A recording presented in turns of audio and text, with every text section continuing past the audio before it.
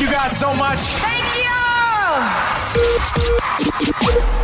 Do you have any superstitions or pregame rituals that you do or anything like that? That's a great question. I walk around the field and kind of I listen to the same song every week. I do a lap around the field when I get to the stadium, wherever we're playing. Really just listen to kind of the same playlist in the locker room when I'm getting ready, but nothing really, outlandish. There's a ton of crazy superstitions you see around the league, but I try to keep it pretty low key. I've got my headphones on for a good amount of my pregame warm up routine. So really just listening to the same music kind of gets me in that game day mind. Probably you gotta have. I know this is everywhere. It's in everybody's hype up music. "Welcome to the Jungle" by Guns N' Roses. Is that in there?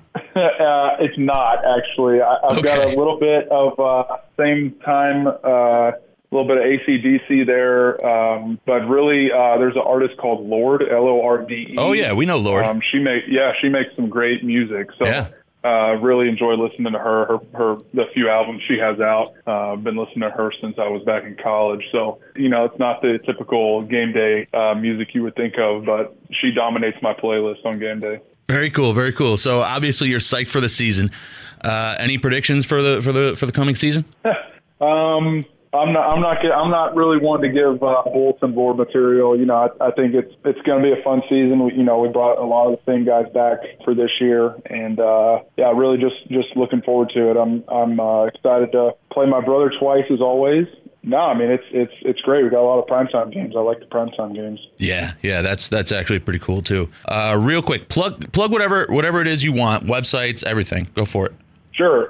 So for the Grills Mafia stuff, you can follow Twitter, Instagram at Grills Mafia, both places.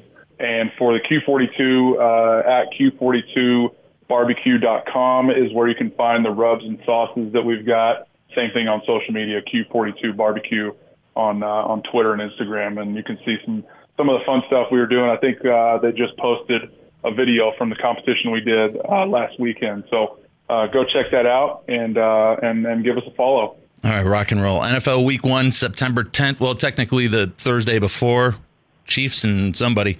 Bills home opener. Detroit, I think. Yeah. I think you're right.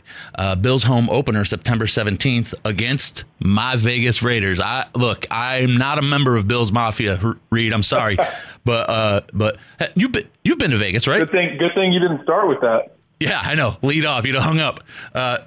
You've been out to Vegas, though, right? To the city or to play there? Wait, you did go out to play there. We played there in 2020, but there was no fans. Right.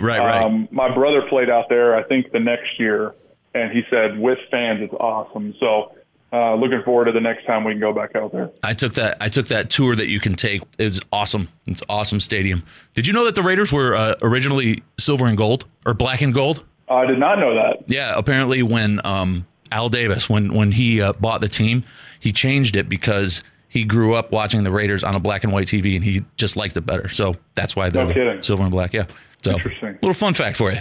So, Week 2, home opener, September 17th against the Vegas Raiders. I'm trying to be at that game.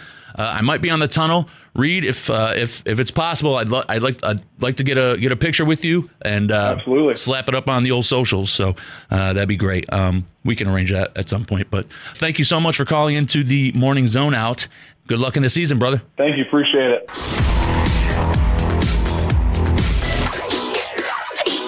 Thank you. Good night.